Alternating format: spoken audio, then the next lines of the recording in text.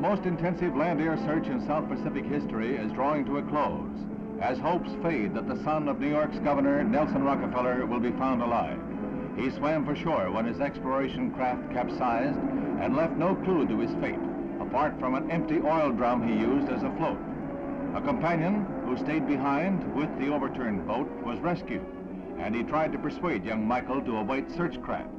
The 23-year-old scion of one of America's great fortunes, he was a dedicated anthropologist and apparently was held in respect by the natives. 6,000 people and the facilities of 3 governments were pressed into the search, and when a week passed with only false clues to his whereabouts, hope was all but abandoned.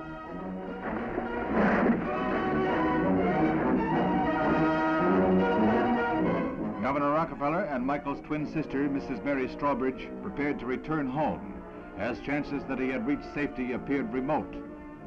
The prayers of all fathers are with the governor in his hour of trial.